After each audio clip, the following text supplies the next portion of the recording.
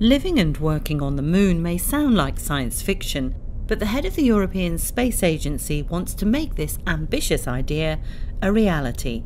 A permanent lunar base, or, as he calls it, a moon village, but unlike any village you might find on Earth. In a moon village, we would like to combine the capabilities of different spacefaring nations, be it robotic or being a human, to look also for different activities, be it pure science, be it also business, even tourism or mining or whatever, to put them together on the same place. And this is the idea of the moon village.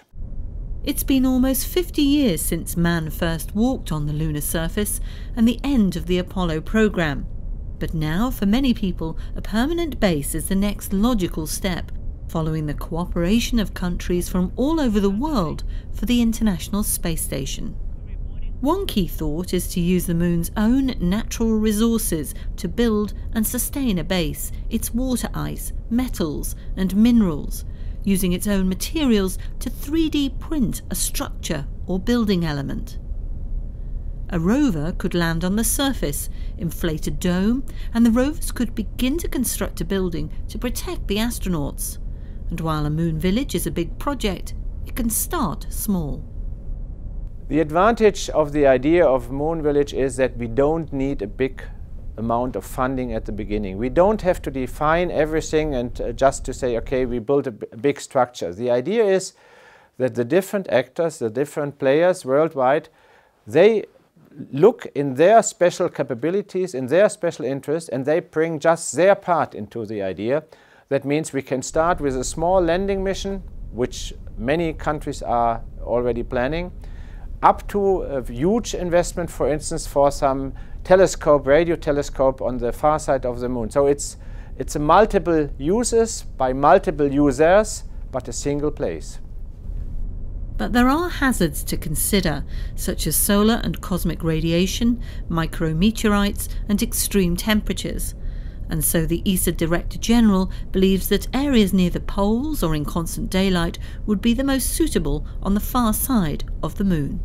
We have places on moon which are, at least especially at the South Pole, which has permanent darkness, where we can find water, and we know from some missions that there is water. Water is a good source to produce hydrogen and oxygen. And also to go into the shadow of the moon, we will have places where we don't have the radiation coming from the Earth. So building a telescope over there by using the material we find on the moon, so not bringing all the stuff from the Earth, that could also open new possibilities to look deep into our universe. The idea is that the moon base would be a global project, a natural new step, emulating how the International Space Station works. We have more than 60 spacefaring nations around our world, and the Americans are now saying journey to Mars, and I totally agree that it's right. Humans will go to Mars at one day, but this is a little bit far away in the future. So also the Americans are interested in the moon. So it will be the Americans, it will be the Russians, it will be the Chinese, it will be the Indians, the Japanese, and even more countries with smaller contributions. So my hope is that we will really have a really global exploration scheme on the moon. The head of ESA's commitment to a moon village sends a powerful message, although it could be 20 years before the technology is ready to make it happen.